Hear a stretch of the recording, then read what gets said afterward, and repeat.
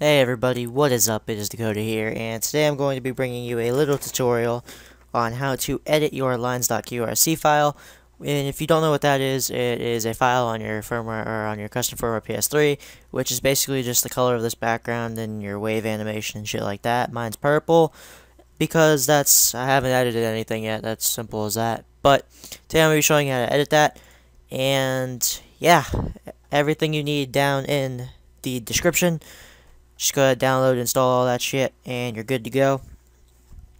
So, things you're going to need on your PS3, you're going to need an FTP server, either Rebug Toolbox or Multiman. I'm going to use Rebug Toolbox because it's easier in my opinion. So, for Rebug Toolbox, I'm going to open that up, and then we'll connect to it in FileZilla. Connect. Come on, you can do this. Come on. There you go. So, the only reason I use Rebug Toolbox is because I don't have to activate dev flash files or dev blind files. But if you use Multiman, you have to do that. So I would just suggest using Rebug Toolbox because it's a lot easier. So, now that we are connected, we are going to navigate to dev_rebug. And if you're in Multiman, it's just going to be dev_blind, I believe. But everything after that's going to be the same. So dev_rebug, VSH, resource, QGL. Let that give me a second. Okay, and then open up a folder where I have all my stuff for this. Take our lines.qrc file, drag it over. Come on. Fuck you doing here, FileZilla?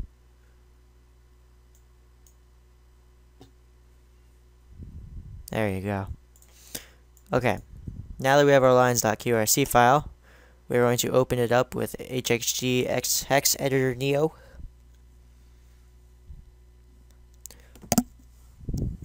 Now that we have that, sorry, I was doing something. Now that we have that, we are going to select our first 8 bytes, which would be 00 to 07. And this is where people screw up on YouTube. There are two regions of PS3s. You have NTSC and you have PAL. And they will just put a lines.qrc file for, say, an NTSC PS3 in the description, and all the PAL users will go and they'll try to put it on their PS3, but it'll end up soft breaking their PS3 because lines.qrcs are region locked for PS3s. So this is where my tutorial succeeds over others. You're going to copy these bytes, and you're going to make, sorry about that, you're going to make like a text document or some shit to put your bytes in. I'll just make a text document really quick, or save that. And then you are going to actually delete those. So whatever is in your 8th spot here will now be in your 0th spot. So that 78 was in my 8th spot, now it's in my 0th spot. You're going to file save, save that. And now we can open up Simply Zip. Go to external prog, zlibpack/unpack. Click this little thing, find our lines.qrc file, make sure it's on decompress, and then click start. So finish decompressing it, and we don't need Simply Zip right now. So now what we are going to do is edit our line or our color settings in a Notepad++ or Notepad, whatever the fuck you want to do. And this is what you guys are going to see. So let me explain this really quick. For this one right here, there's right here these ones. That means it's the top half of your background. These 2s means it's the bottom half of your background. 3s means it's the left half of your wave, and 4 means it's the right half of your wave. Now, these colors that are right here, red, green, blue. So, since this is a 1, there is going to be a red in the top half of my background from this one. And if I made that a 0, there is not going to be red in the top half of my background. There's just going to be green and blue. So, I want a black background. So what we're going to do is copy that, hit Control F, go to replace, paste it. Change that to a 0 so it removes all red from the top half of my background. Then we're going to click replace all. And we're going to do that for everything else because what happens when there's no color? No color means it turns black. So we're going to replace all of these at the top. Copy, replace, make that a 0 again. Click replace all. Now, there's going to be no blue, no green, and no red in the top half of my background. So that means it's going to be black, and it's going to be a normal color at the bottom if I don't change any of this, but I am because, you know, fuck that. Fuck color. Man, black looks amazing. So replace, go to 0, replace all, again, and one more. Replace all, 0, replace. Okay, so make sure these are either 1s or they are 0s. Do not put decimals in their spots. Now these ones, you can put decimals in because there are already decimals here. But when you do this, only edit the first two numbers. So 0.0, example, you go 4.5. The higher the number, the more intense the color. So for red, we are going to put 7.7. Replace all of those. And remember, this is just what I'm doing. You guys don't have to follow my tutorial. You could just, I already told you the rules to this. You don't have to do what I'm doing. So for green, on the right half of my wave, I'm going to make that a 7.7 also. So basically what we have here is a red left half of my wave is an intensity of 7.7, so it's going to be pretty intense. And then we have no green or blue on the left half. And then for the right, we have no red.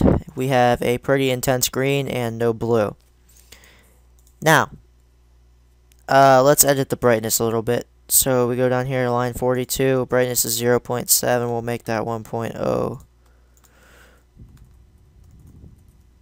And it's always fun to just screw around with this, see what colors you can get. But like I said, go ahead and make your own colors, just as long as you made sure that you're only editing the first two numbers on these bottom 6, and that these top ones are 0s or 1s. So I have done everything that I want to do. So I'm just going to save it, close out of this. Now we're going to open up lines in Hex Editor Neo. And then we are also going to drag our color settings.js over into lines, or into Hex Editor Neo. Make sure your 23 is selected here and hit Control+A or Command-A if you're on a Mac. And you're going to copy it with Control-C, Command-C, or right-click copy. And then you go back to your lines, go to 000039F0. And right here you will see hashtag menu. And if you go to color settings, you also see hashtag menu. So then make sure you're on this 23 and paste it. And as you can see right here, my dots go into dots. That's good. If your dots go into letters like they're down here or something, or they're up here, you did it wrong. I'm just going to tell you that now. Go back, edit it again, do something else. You did something wrong. Go rewatch the video or something. But if it goes into dots, you're fine, you're good. Just hit File, Save, and you're set. So now you close out of that, and you go to your lines, and you go to Simply Zip again. External prog zlibpack/unpack. Click that little button, select your lines file, make sure it's on compress, and click Start. Then it compressed it. Now we have a ZLP file. For this one, I'll just make a backup really quick, so we're going to rename it to .orig.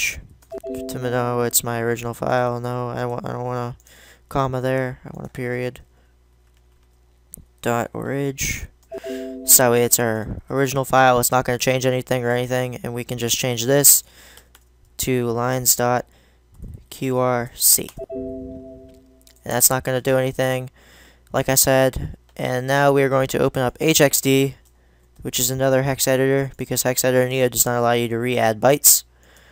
You have to pay for it or some shit. So we're going to go to lines.qrc, open up that, go get our bytes that we had earlier. Go back to this, make sure our cursor's in front of 78 or whatever your byte is, and then click Control-V, Command-V, paste, whatever, just paste it in there, and that 78 should now be under your 8th spot like it was before. Click File, Save, close out of that, go back into your FileZilla, drag your lines.qrc file back over, and the most you want to see here in a byte change is probably about 30 or so. So I went back 20 bytes, so that's okay. Just don't go like overboard, but don't make it like 187,000 bytes. Just keep it around 185,000, and then you're set, you're fine. So then now we can close out of that, Gonna open up our Hauppauge capture again. And then we're going to just make sure this records so I can show you guys me backing out of our bug toolbox. And like I said, this changes. You don't have to restart your PS3 or anything. This will change right away. So now you guys see that. Gonna quit the game. And we're gonna let this load. And you can see my changed background.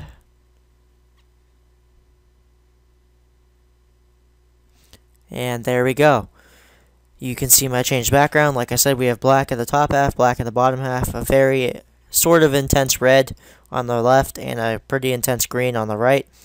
And whatever these two colors are, it will create a gradient to it. So it's not just going to put like a blue or something here. It's going to create a gradient to the color. So, like I said, be sure to subscribe to my channel and like the video, do whatever you want, all that jazz, and be sure to have a very good time.